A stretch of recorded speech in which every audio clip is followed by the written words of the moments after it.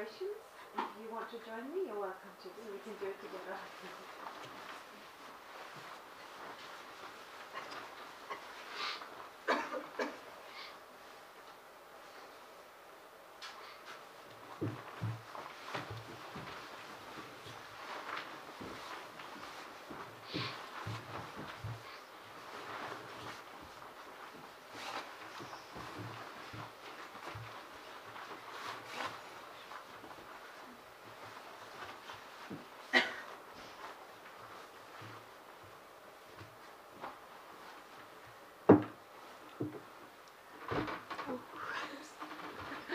Please sit down.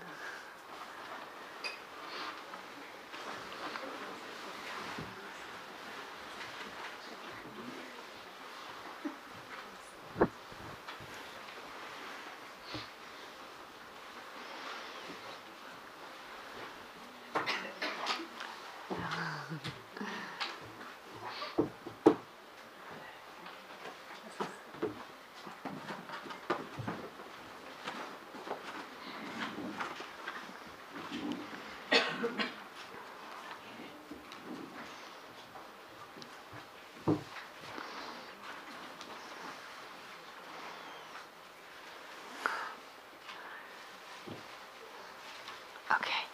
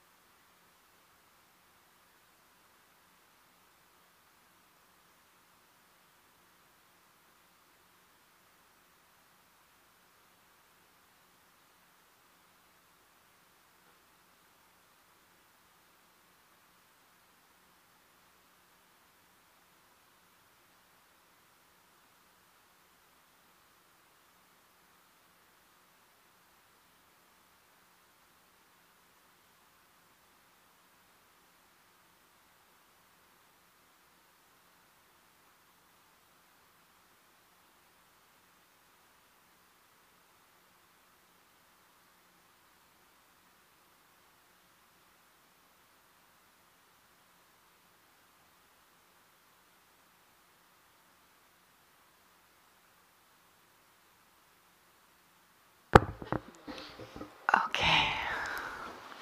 Well, good evening and welcome everyone to this retreat on the Four Noble Truths. Is there anyone who has never heard of the Four Noble Truths? Can you raise your hands if you have never received a teaching on the Four Noble Truths? Yes, please raise your hands. Yes, okay, good, very good. All right. So anyone totally new to Buddhism? Okay, great.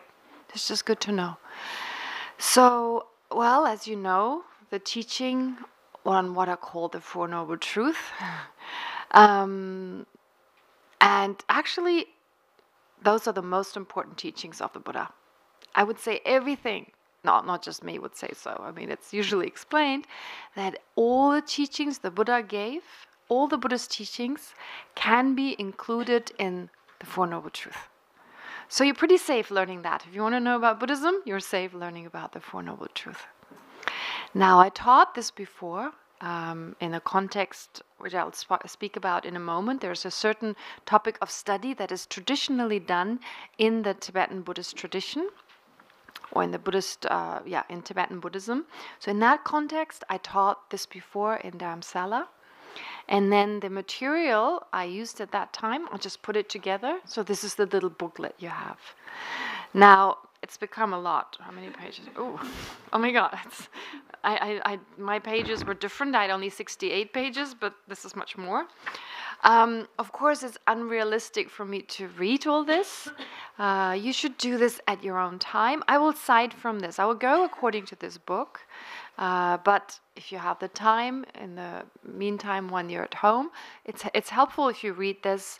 If you have questions, you can come and ask those in class, so you're well prepared then. At least you know what we're going to talk about. And it's always helpful to read in advance. Like, this is the way I was taught, the way I was educated in Buddhist philosophy. I would always read in advance, and it makes a huge difference. Even just reading it, being distracted, you still get some benefit. You just understand more whatever is being taught in this particular class here. Also, what I would like to request you is to be 100% Israeli. To be straightforward. If you don't like something, if you don't agree with something, to always say so. So you don't agree, well, there's time, of course, in class, or there's time, to always debate, in other words. So at any point you disagree with, write it down, and then voice your disagreement. If something doesn't make sense, anything is welcome. In fact, I would like to request you, any question, any doubt, anything that you find annoying, or whatever kind of comes up, to share it with the group, right? So in that way, everyone else may have the same sentiment, may have the same question, so everyone benefits from it, and it just gives me a better sense where you're at, what you're struggling with, and then we can address it, because of course this subject is so vast. And the idea is that one should really digest it, to really go through it. So the more you have that sense, like, I find some fault in this, there's just something wrong with it, the more your mind is active, the more your mind is has that analytical, investigative kind of factor going, and that is very beneficial for getting a good understanding. So I would like you to do that, to be always skeptical and always have in the back of your mind, no, that can't be right. That can't be right. Right? And see whether there is something that would contradict, in particular with regard to your own experience, something that is contradictory in here. So always have that in the back of your mind. We were trained in that way. So it's not seen as something disrespectful or something. No, it's the opposite. It's seen as the best way to get the most out of these teachings, to have that critical, skeptical, kind of analytical mind going at all times. So that's one thing I'd like you to do during this time here. But another thing I would like you to do is to try and apply it to yourself. Whatever you hear, don't apply it to your neighbor or, to the guy sitting next to you, or your mom or your dad. No, your own experience. Does that make sense? Whatever we speak about, does this make sense with regard to your own experience? Does this ring true or not? And again, have that skepticism, have that kind of in the back of your mind, oh, maybe that doesn't make sense. So in that way, I believe you get most out of it, because this is the material we study. The Tibetan word study and the English word study don't really have the same connotation. Oftentimes in English, study seems to mean just gaining more information. For some people, like academic study, like you get a full understanding, you can maybe cite it back, you can teach someone else. Whereas study in the Buddhist context, in the Tibetan language, in the Buddhist context in particular, means to, yes, gain understanding, new knowledge, new information, but to apply it to yourself, to apply it to yourself, to see whether this makes sense with regard to your own experience. So it's not just some like kind of knowledge over there, but it's knowledge right here. Yeah? And it's not about gaining facts, like you'll be able to recite back whatever's been taught here. It's not about that. If you focus on just that, you don't get as much out of it. So what I would like you to do is like to, well, kind of a new agey way of saying is take it to the heart, right? So to try and take it to the heart and not just have it on an intellectual basis, okay? All right. So in that way also those who already know the Four Noble Truths get something else out of it. So with regard to the Four Noble Truths, one of the main teachings of the Buddha. So if you live in Dharamsala, for example, His Holiness the Dalai Lama teaches this frequently. And so many monks and nuns who've received these teachings thousands of times come again and again and again. Now, of course, it has to do with the person teaching. With regard to His Holiness, of course, people want to be close to His Holiness and there's a special blessing being around him. But there's another reason that every time you listen to the same teaching, you get something different. Because since you heard it for the first time, you've changed. Of course, we change all the time. So you're not the same person any longer that you were when you received these teachings for the first time. And just depending on your day, on what you've gone through, it affects you very differently. And every time there's a different experience.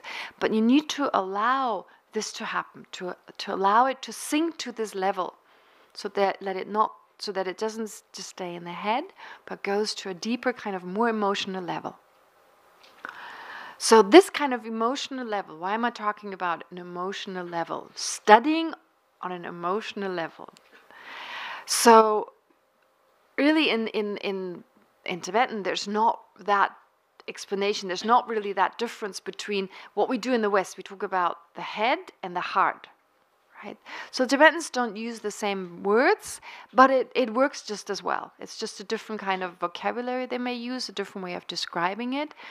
But there is, from my own experience and, having been raised, in the West and so forth, there's definitely that difference. And anywhere, for any human being, there's the difference between what we intellectually understand and what we feel deep within.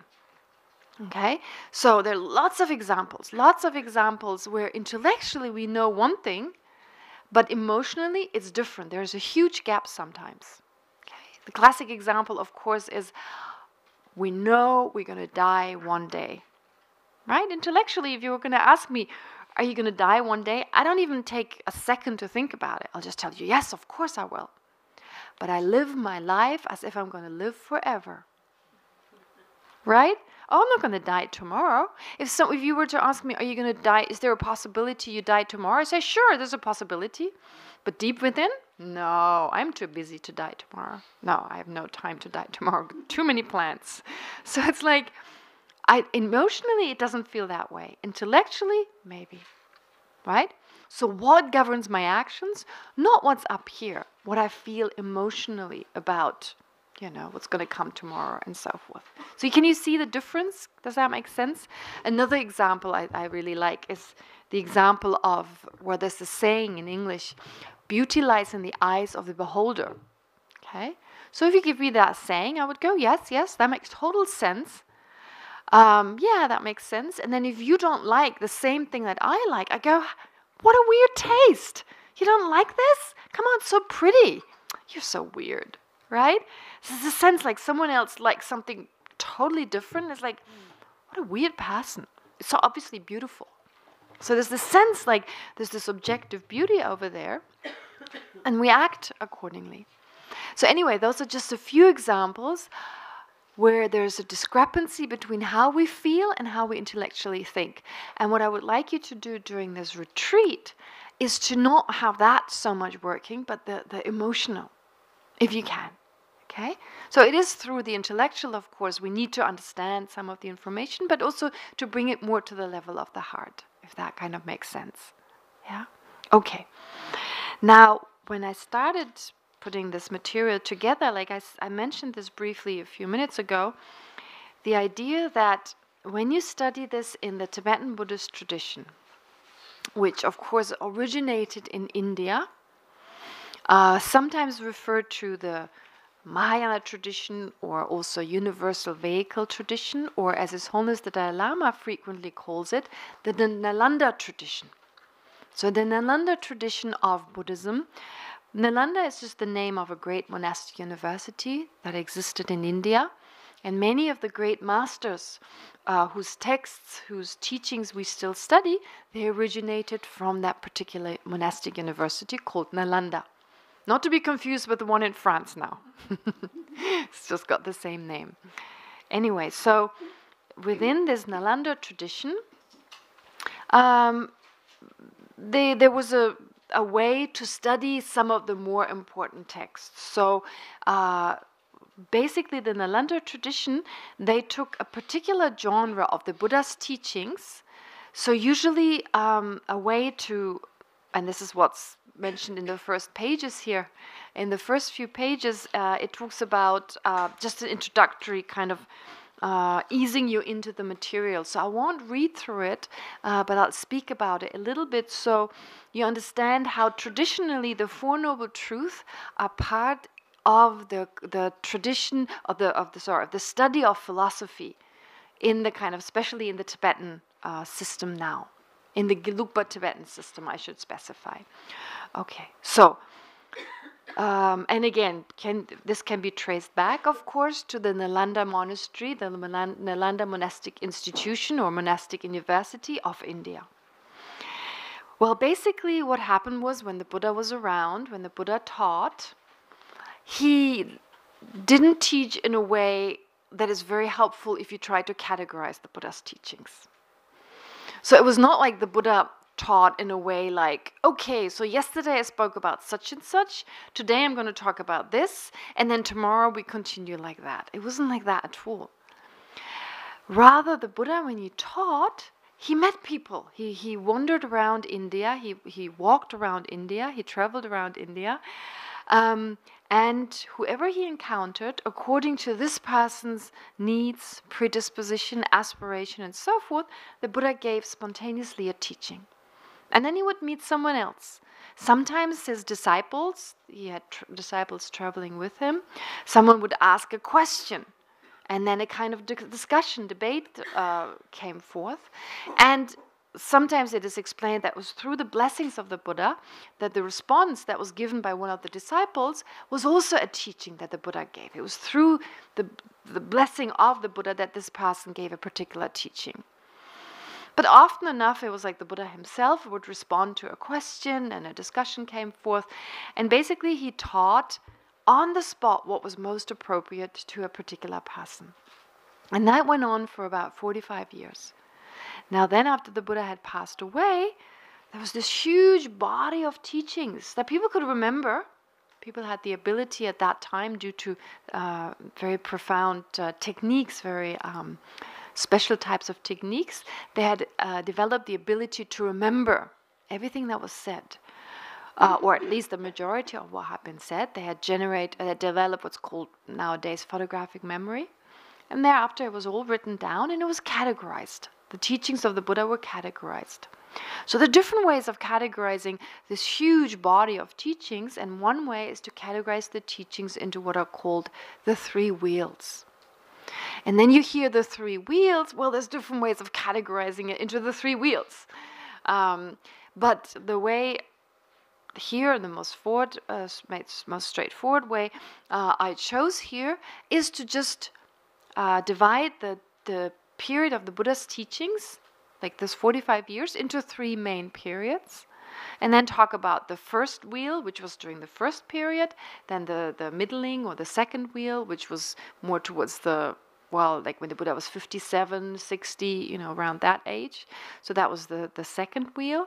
And then more towards the end of his life, when he was in his 70s, 80s, that's the third wheel of Dharma. So for the sake of this course we do here, or this retreat, this should suffice. Okay.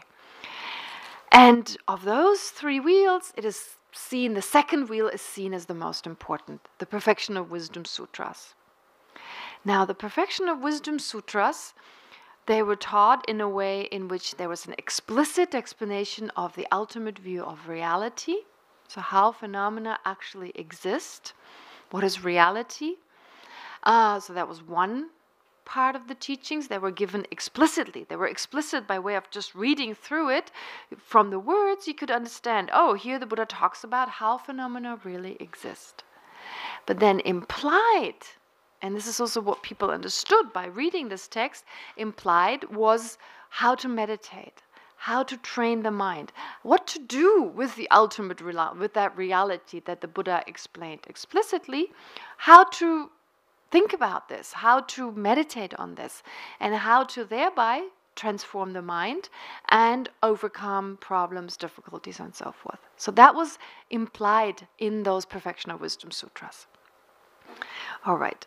So I'm not going to talk about the first or the third wheel. The first wheel, of course, speaks about the Four Noble Truths, for example. So right now, I'll mention those later, but right now, no need to talk about the first wheel. And in the introduction, it gives you some explanation. So if you read on your own what the first wheel entails, what the last wheel entails. But the second wheel referred to those two aspects. So the explicit explanation, reality. What is reality? The ultimate reality of phenomena. And the implicit meaning, how to meditate, what are the different paths, what are the techniques to transform the mind and become liberated or enlightened. Now, with regard to the explicit meaning, a person called Nagarjuna dealt with that. So Nagarjuna, a great Indian master, he took the explicit meaning of the Perfection of Wisdom Sutras and explained them by way of composing 6 different texts. They're also mentioned in here. But then someone else came along, as in like was one of the followers of the Buddha called Maitreya. He gave a teaching or an explanation on the implicit meaning of the Perfection of Wisdom Sutras. So what was implicitly taught in them, he gave an explanation of that. And it was a teaching he gave to one of his disciples called Asanga. And Asanga wrote down these teachings, and there became a book called The Ornament for Clear Realizations. Now, this text we studied traditionally in the monastic institutions. This text, The Ornament for Clear Realization by Maitreya, which basically explains the path, the techniques, the ways to transform the mind, how to go about step by step, changing the mind, what to meditate on, what to think about, and so forth, in order to transform the mind and remove problems. And we'll speak about this, of course, what that actually means. So this text, called The Ornament for Clear Realizations, is traditionally studied as written in verse, so it's not that long. It's not an explanation as much as just different points, a summary of different points that are very eloquently kind of mentioned in those different verses, and those are the different points one studies. Okay, so different paths, different techniques, different things that one goes through. So as part of this study, so this text, this particular text has 8 chapters. 8 chapters. And then each chapter deals with a particular, what is called a path, a consciousness, a particular consciousness that takes one closer to liberation or enlightenment. Okay. And then each of these chapters, dealing with one particular path consciousness, with one particular path, has subtopics. So subtopics, for example, I just give you the example of the first chapter, it has actually 10 topics. But the main topic is one particular path, which is the omniscient mind of a Buddha. A particular consciousness here called the omniscient mind of a Buddha. It's a path consciousness. So the omniscient mind of the Buddha, and there are 10 subtopics which characterize the omniscient mind of a Buddha. Okay? So the first thing you learn about when you study this text, what is a Buddha? Omniscient mind of a Buddha. Okay? So that's kind of like the goal, in particular in the Mahayana or universal vehicle tradition. The goal is to become a Buddha, which anyone can become a Buddha. So it's considered to be totally possible for anyone, but only if one kind of goes through the correct steps. And as an inspiration, basically here, in the first chapter, right away, you're presented with the result. Trying to think. It's a bit like if you want to renovate your house. And as a part of the advertisement, there's like this fully renovated house on the first page, right? Oh, this is what it's going to look like. Oh, that's pretty beautiful. So on the first page, you get an advertisement of that beautiful house. Like you get these people to do it for you, and there's someone with a computer, they put this model of this this is your new house. Wow, now you're really inspired to pay all the money, to make all the effort, to have this dusty house for I don't know how long until they're done with the work. So it's a bit similar, okay? So you learn about the Buddha's mind. Oh, how inspiring. I can be like that. So you learn how this is possible. You yourself can become like that. And in that process, you're inspired and you want to do it. And you start learning the remaining chapters, the remaining 7 chapters of the text. Well, because, this is what you're aiming for now. So it's a bit like skillful Buddhist advertising, right? Okay, anyway. Or a particular type of, Buddhist advertising. Anyway, but going back to this text, so there are different topics, as I just said, 10 topics in the first chapter, which basically deals with one of the path consciousnesses, but by way of explaining 10 topics. And then each chapter, there are a certain amount of topics, so that in the end you end up with 70 topics. 8 chapters with 70 different topics. Okay, so you learn these 70 topics traditionally in the Tibetan tradition over 6 years, right? Yeah. So some of these topics, and as part of this, of my visit here in Israel, since I had the opportunity to learn about these topics, to debate them and learn in the traditional way, in a way in which this has been done now for more than 1,000 years in Tibet now, or in the Tibetan tradition, I decided to teach the same. Might as well. I did teach, I was taught the same in detail. I had the opportunity to study this. So I decided I just go through these topics. Okay? So this is why you find an explanation.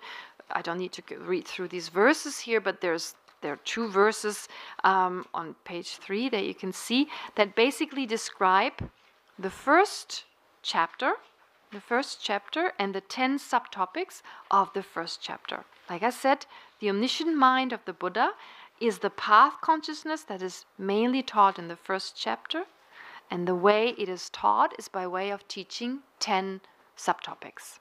Okay, 10 topics. All right, and those 10 topics are then cited on page 4. Bodhicitta is the first topic. Then there are something called Mahayana practice instructions, the fourfold branches of the definite distinction, which means the path of preparation. Anyway, for those of you who have some background in Buddhism, this may be helpful to read what it says on page 4 and page 5, but not necessary really for this course. All I'm saying here is that we've done bodhicitta before. As part of this philosophy class, I taught the topic of bodhicitta during a course like this, with materials similar like this available. And then, so bodhicitta being the mind that wishes to become enlightened for the benefit of all sentient beings. But then the idea is just wishing for it is not enough. So one needs to practice.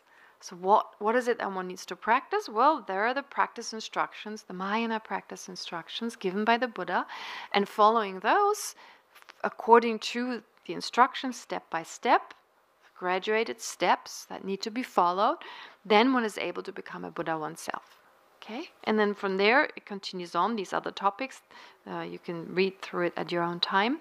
But the Mahayana practice instructions, this particular topic, again, consists of 10 subtopics. Now, if I said it was only 7 topics, when I said previously, this entire text, the Ornament for Clear Realizations, teaches 70 topics. I was not saying it's only 70 topics. So because over 7 years, 6-7 years studying this topic, of course there are a lot of topics that come up. So some of those 70 topics have other subtopics. Okay. So then if you see on page 6, it talks about now the second topic of the 7 T topics is the Mahayana practice instructions, and that can be further divided into those 10 topics.